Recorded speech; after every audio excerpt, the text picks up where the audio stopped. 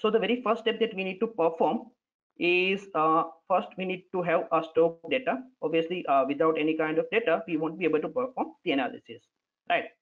Then we would be computing the buy and hold returns, which we would calculate in terms of daily returns. Then we need to create rules. So what are these rules? So let's say if you are building a strategy based on some fundamental data, for example, if you are considering going long or going short based on P ratio, then in that case you would be calculating those P ratio, right? Or you should have that data ready with you. In case of say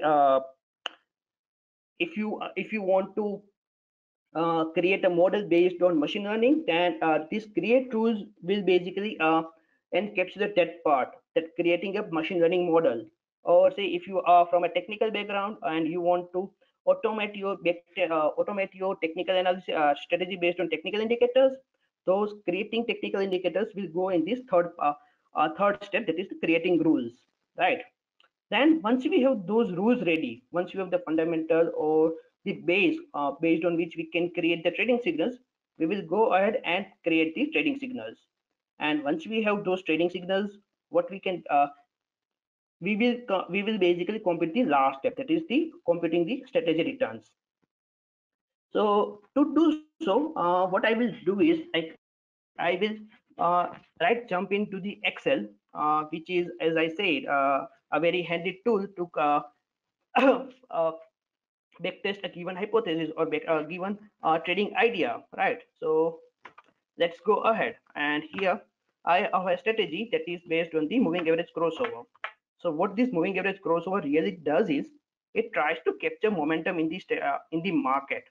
So for example, let's say I want to go long on a stock when it is trending upwards, and I want to go short when the particular stock is going downwards, right?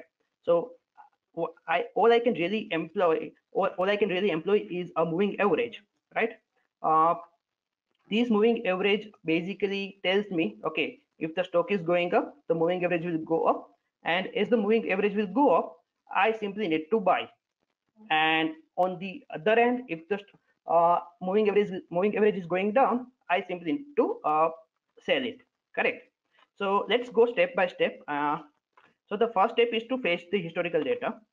So here I have structured market generated open, high, low, close, and adjusted close and volume data, right? So this is my until this point I have my first step. So again, the backtesting period remains the same, that is from 2005 to 2020, which is approximately 15 years. Then I would go ahead and compute the second step, that is calculate the buy and hold returns. So I am again here employing percentage returns, which will allow me to calculate the geometric returns in the last step. Once I am done with the first two steps, I can go ahead and create rules.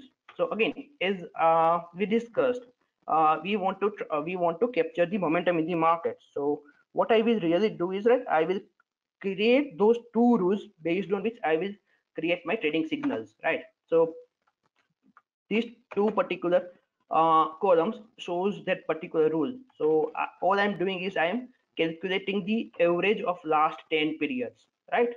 Now while calculating these things, I need to make sure that there is no any kind of look ahead bias or survivorship bias, right? So on the rolling basis, I will calculate the 10-day moving average year, which I call it as SMA. And for LMA, which is my long moving average, I would be taking last 20 period prices, correct? So these SMA and LMA are basically shown by these parameters. However, as of now, these two parameters are static, and changing these two parameters won't have any changes on this SMA and LMA, right? So once I do so, I will be calculating SMA and LMA on last 15 years of data, which is my third step here, create rules. Now on the fourth step, I would create generate the trading signals. So my trading signal really goes this way. If the SMA is greater than LMA, I would simply go long, otherwise go short, right? So basically it will show me if the prices are rising, then I need to go long. If the prices are falling, I need to go short. And here in the signals column, uh, by one I mean go long, and minus one shows go short, correct? uh, all I really do here is like I employ a very simple if condition, and I check if this particular value is greater than this value, then I simply go long, else I simply go short, right? Once I have these trading signals in place, all I need to do is I need to calculate the strategy returns. And what I do is like I calculate my strategy returns, that is multiplying my daily returns with my yesterday's signal, correct? Once I do so, I would be able to calculate my strategy returns. So this is the fifth step that I am performing. Now once I do so, I will go ahead and compute the strategy returns, which is nothing but the gross returns. So if I would have deployed this particular strategy, it would have returned me 555% in last 15 years. And if I deduct my invested capital, then it shows me that I would have earned almost or yielded 455%. In other words, a $1 invested would become $5.55 in last 15 years. All right, perfect. Now what do you guys think? Okay, so the strategy parameters that I have chosen here, right, are these the best parameter, or I can do anything here to make the strategy more fruitful? Anyone? So someone asked what is the long or short or how much quantity. So I it's you can consider it uh, one share or one lot or whatever. So essentially it's one unit. All right, so what I can do here is I can go ahead and someone asked how I arrived to these gross returns. So these gross returns are nothing but the geometric returns of the strategy returns that I had earned over these 15 years. Yeah. So it is simply nothing but the percentage returns plus one and the product of all those periods. So yeah, that's correct. So as one of our friend is telling us that we need to optimize these parameters, right? All right, so let's do that. So what I can do is I can go ahead and I can create a new sheet wherein I have the similar data here, but now this time I need to make a change in a way I calculate my SMA and LMA, right? So now in this time I need to make my formulas so that it becomes adaptive of this control panel here. So based on these parameters that I include here, it should calculate moving average for that particular periods, correct? All right, so to do so, what I have done simply is I have simply use the row function and the offset function from the Excel to make it dynamic, correct? So this essentially allows me to control these the calculation of moving averages, these two averages from these two numbers here. So if I say change it to 11 and if to 23, all I can see here is like this my returns are changing, correct? So again so yeah, so that is the first step, that in order to optimize our strategy we need to first change our code such that it adapts to the dynamic version of the parameters. So once I implement those things, all I can do is I can go ahead and make use of a data table which is available under the what if analysis and data table here, right? This data table allows me to create a table something like this, right?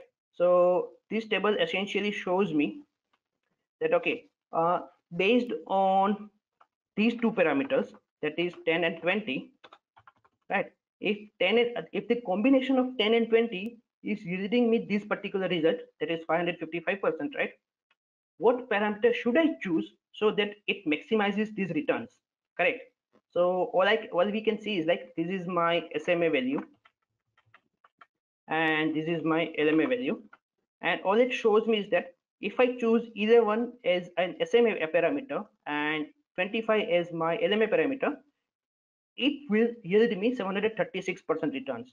So let's go ahead and check update those values. So I will update my SMA to 11 and I will update my LMA to be 25. And yes, I can see that once I choose these two parameters, right, I am getting the yield of 736%, which is far greater than 10 and 20 parameter, which was yielding me 555%, right? Perfect. So let me see if I have received anything here. How do you work out SMA and LMA? So as I said, I deploy offset and row function, and based on those things, I calculate the average. Where do you get all this data from? So I get this structured data from data vendor. In this, when we have taken a long, we have yes, that is so as I discussed earlier, here we are considering only one quantity. So that is again, in case you want to go for 10 quantity, you can simply go ahead and calculate those returns with that particular leverage, right? What is the strategy returns? So the strategy returns is here, right? So this is my gross returns and this is my net returns. Strategy returns is nothing but the calculations, that is the daily returns multiplied by the previous signal, right? So if I enter position on Monday, I would be able to calculate my result on Tuesday and thereafter, right? I cannot calculate my returns if I enter a position on Monday, Monday close. I cannot calculate returns on my Monday close itself. I need to start calculations from Tuesday. All right. So yeah, so this is good and fine. However, if we really see that, okay, if I go ahead and infer that, okay, this is the strategy that I want to work with, right? So now I would say that, okay, yeah, or okay, this is on this on one single stroke, right?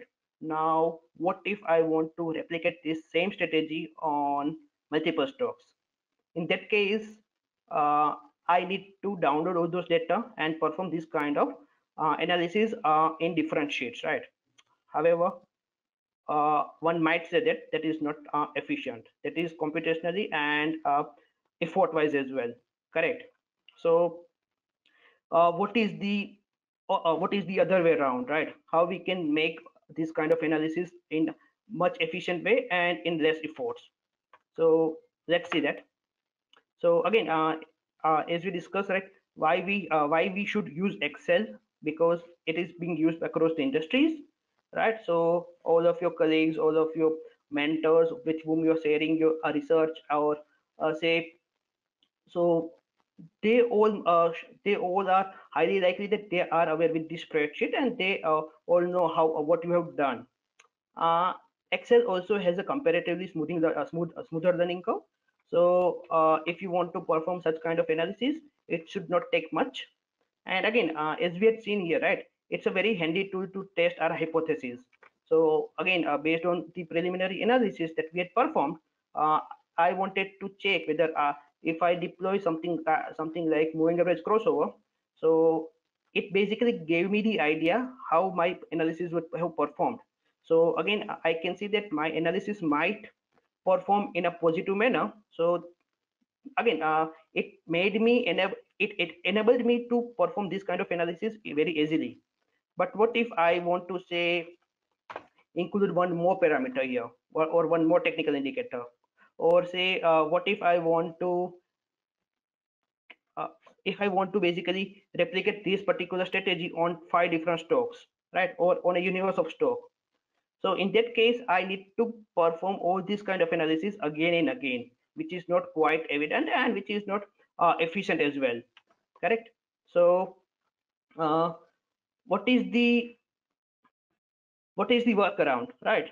Or what is the or what are the other processes that where Excel for sorts, right? So first, so let's before we go to the workaround, let's discuss what are the different things that we might face issue with Excel, right? So Excel cannot really handle large data.